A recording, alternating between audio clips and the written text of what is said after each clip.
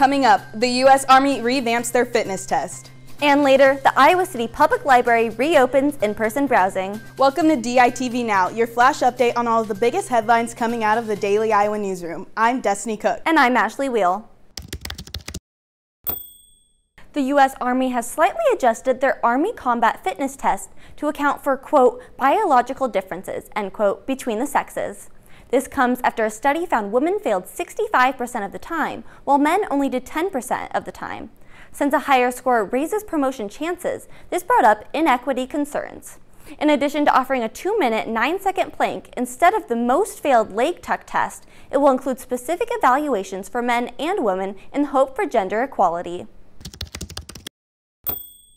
Calling all crafters, the Stanley Museum of Art is hosting an event to encourage identity exploration and self-portraiture. This event, 3D Self-Portraits, guides participants to take a folded piece of paper to draw out how they think people perceive them. When they open the folded sheet, they get to do another drawing to show how they truly are on the inside. The idea is that we are not two-dimensional people. We have so many different parts of us that come together to create who we are.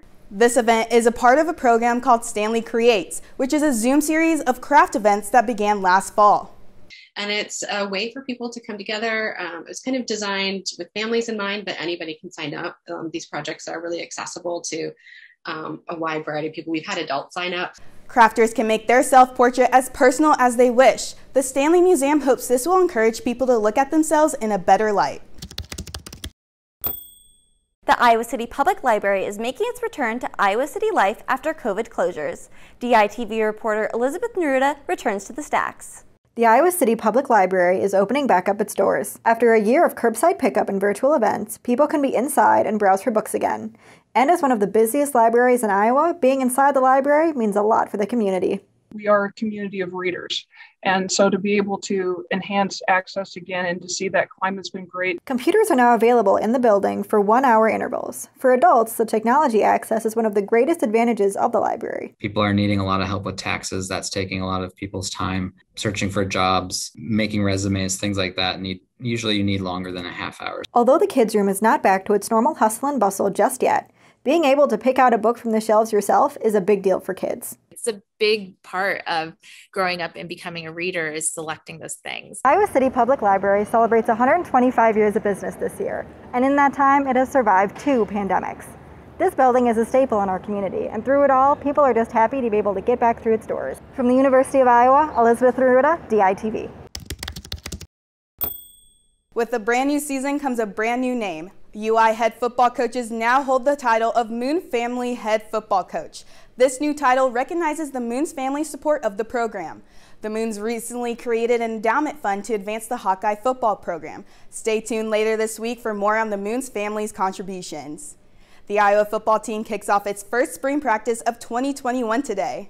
As a coach, I've always enjoyed this time of year because it is pure teaching. It's about development. It's about teaching. There's no game planning, no pressure to get ready for Saturday's kickoff. Any of that stuff is going to slide up the depth chart and show some improvement maybe we didn't anticipate. COVID-19 caused a short fall season for the Hawkeyes, but Coach Ferentz emphasizes that this is a new season.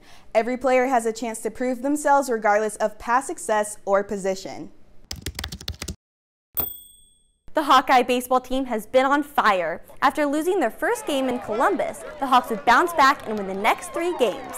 The Hawks capped the weekend off with an 11-2 victory over the Maryland Terrapins. This puts Iowa at a 7-8 on the season. If they continue to play like this, the rest of the Big Ten needs to watch out. It'll feel a bit cooler today after the sunny weather yesterday. Today will be partly cloudy with a high of 53 degrees. It will fall down into the 30s later this evening. Thanks for tuning in to DITV Now. We'll be back tomorrow with the latest on the University of Iowa, Iowa City, and Hawkeye Nation. From Iowa City, I'm Destiny Cook. And I'm Ashley Wheel. Have a great day.